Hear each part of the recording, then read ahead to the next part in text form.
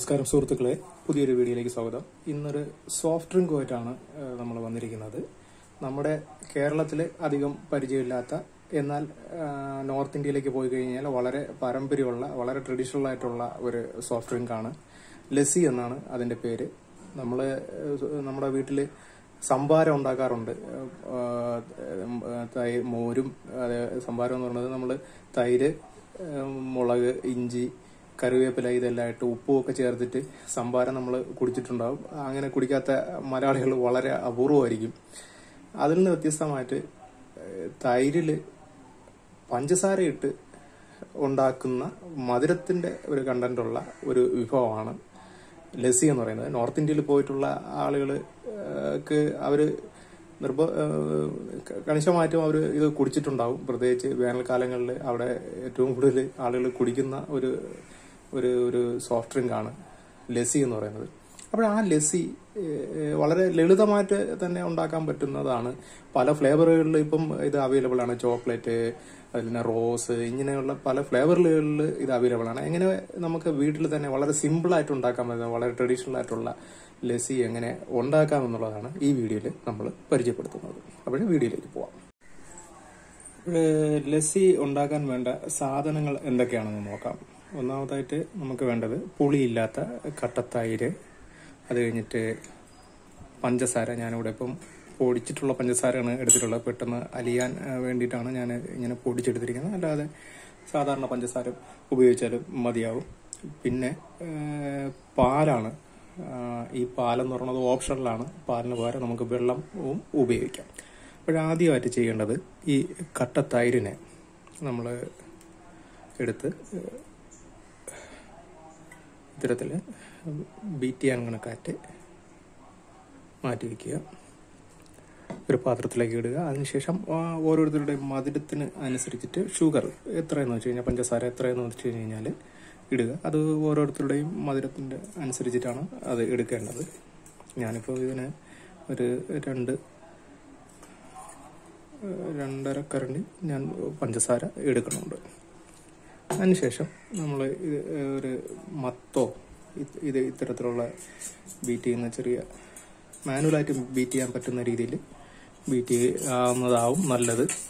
കാര്യം നമ്മൾ ഇതിൻ്റെ ഒരു ടെക്സ്ചർ, തൈരിൻ്റെ ഒരു ടെക്സ്ചറുണ്ട്. ആ ടെക്സ്ചർ കിട്ടുന്നതാണ് നോർത്ത് ഇന്ത്യയിലൊക്കെ ആ ഒരു ടെക്സ്ചർ ഉണ്ടാവുന്നതാണ് അവർ കൂടുതലും പ്രിഫർ ചെയ്യുന്നത്. നമ്മളിപ്പം മിക്സിയിലൊക്കെ അടിക്കുകയാണെങ്കിൽ ബീറ്റ് ചെയ്ത് കഴിഞ്ഞ് കഴിഞ്ഞാൽ ആ ടെക്സ്ചർ നഷ്ടപ്പെട്ടു പോകും, പാല് പോലെ ആയിപ്പോവും. അത് ഒഴിവാക്കാൻ വേണ്ടിയിട്ട് നമുക്ക് ഇതേപോലെ ചെറിയ മാനുവലായിട്ട് കൈകൊണ്ട് നമുക്ക് ബീറ്റ് ചെയ്യാവുന്നതേ ഉള്ളൂ. മത്താണ് ഏറ്റവും നല്ലത്. എൻ്റെ ഇപ്പം മത്തില്ല, അതിനുപോലെ ഇത്തരത്തിലുള്ളൊരു ബീറ്ററാണ് ഞാൻ ഇതിന് ഉപയോഗിക്കുന്നത്. ഈ പഞ്ചസാരയും തൈരുമായി ബീറ്റ് ചെയ്ത് വെച്ചിരിക്കുന്നതിലേക്ക് നമുക്കിനി പാല് ചേർക്കാം. ഇതിന് പകരം വെള്ളമായിരുന്നാലും മതിയാവും.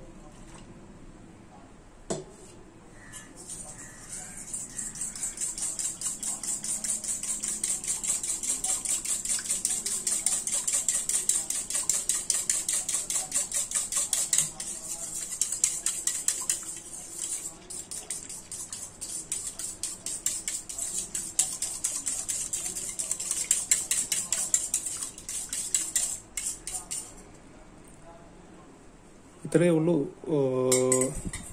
ലസ്സി ഉണ്ടാക്കുന്നതിലേക്ക് ഉള്ള കാര്യങ്ങൾ. വളരെ ലളിതമായി ചെയ്യാൻ പറ്റുന്നതാണ്.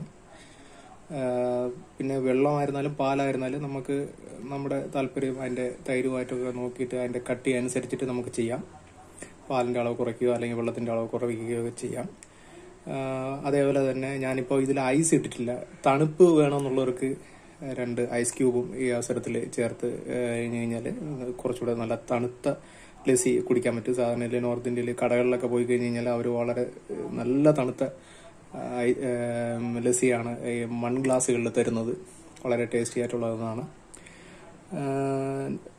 അപ്പോൾ അത് വളരെ ടേസ്റ്റി ആയിട്ടുള്ള, വളരെ ഒരു ഹെൽത്തി ആയിട്ടുള്ളൊരു ഡ്രിങ്ക് തന്നെയാണ്.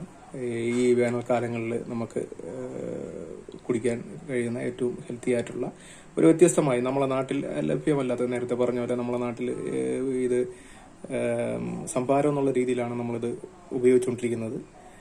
അതിൽ നിന്ന് വ്യത്യസ്തമായിട്ട് മധുരം ഉപയോഗിച്ചിട്ടുള്ള ഒരു നോർത്ത് ഇന്ത്യൻ സ്റ്റൈലിൽ നമുക്ക് കുടിക്കാൻ പറ്റുന്ന ഒരു സാധനമാണ് ലസ്സി എന്ന് പറയുന്നത്.